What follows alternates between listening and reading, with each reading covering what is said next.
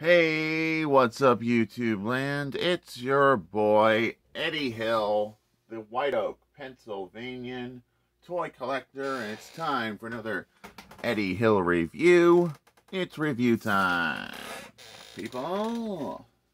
And today we'll be reviewing the Harry Potter Wizarding World of Harry Potter Hogwarts Castle and some Power Rangers.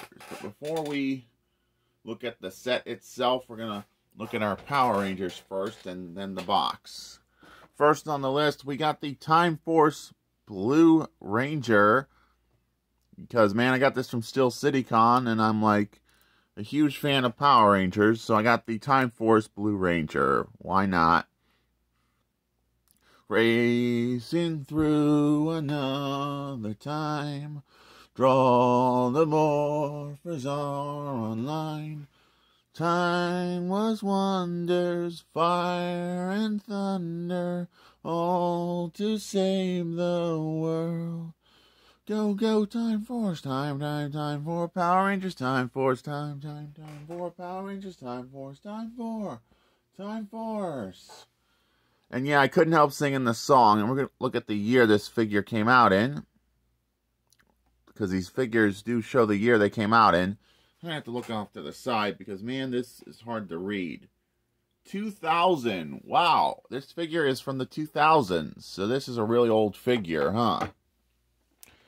Next, we got another Mighty Morphin Red Ranger, and this is from the Mighty Morphin Power Rangers, the movie Red Ranger. Because, man, I love this figure. And this is from the Mighty Morphin Power Rangers movie, which is a fast food toy figure. Next on the Power Rangers list, we got Zeo Gold Ranger. No danger, he's for real. You know when lightning strikes, it's Gold Ranger. And I couldn't help that song. He does have a bit of a gimmick because he's an old figure. I don't have his weapons, the weapons for these figures, because they're old. But now we're going to look at the year he came out in. And somebody wrote on his foot. So I got to guess he's from the same, the 1993 Power Rangers series, because he's really old. And given they wrote on his foot, which is really a shame, really. But that's all there is to say for the Power Rangers figures we're reviewing today. Next, we're going to look at the box for the Wizarding World of Harry Potter. And this is a big, huge box. I'm going to have to back up just to show how big this box is. See how big it is? It holds a lot of figures. Indefinitely, you can put a lot of figures and play sets into this castle. It'll look very nice on the toy shelf. You get the Great Hall and all the figures you can put in the castle. Why not? Dare I say, why not? And I love this set. It's probably my new favorite set now. And I'm going to try to get more figures for this castle. But that's the front of the box and all the accessories included. And now we're going to look at the back of the box. Ooh, this is a big box. Get the outside of the castle, which looks very accurate to the movies, which is pretty cool. And the other play sets you can add on to this castle for more Harry Potter fun. And you're probably wondering, why did I pick this up? Well, I loved Harry Potter when I was a kid. Now, I will always be a fan of Harry Potter, hands down. But now we're done with that box. Let's look at the set itself. We're going to look at each level. Let's start with the first level. We got the Moaning Myrtle's bathroom down here. We got a Cave Troll Lego minifigure from my vintage Lego Harry Potter stuff. I don't have the sets for those anymore, but I do have the figures. Why not? We got a figure of good old Hermione, because what's Harry Potter without her? Huh. You open this, you get Moaning Myrtle in her stall over here. We got the thing they used to create the Polyjuice potion. We can put that there. Why not? Say, why not? I lost the cat mask that would have gone over Hermione's face. We got a Lego minifigure Professor Snape there as well, because why not? Let's look at the rest of the castle. We got the first level here, and the stairs leading into the castle.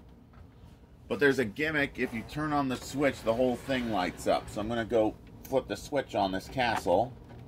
Gonna have to feel for that switch. So just give me a second. And the castle lights up. Ain't that cool?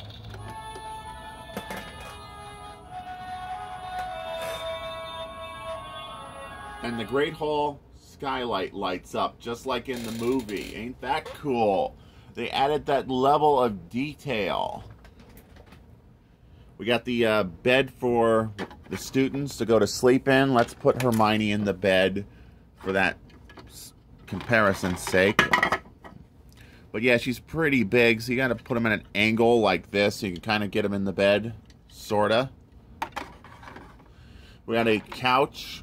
We got another fireplace in there. Another chair up here.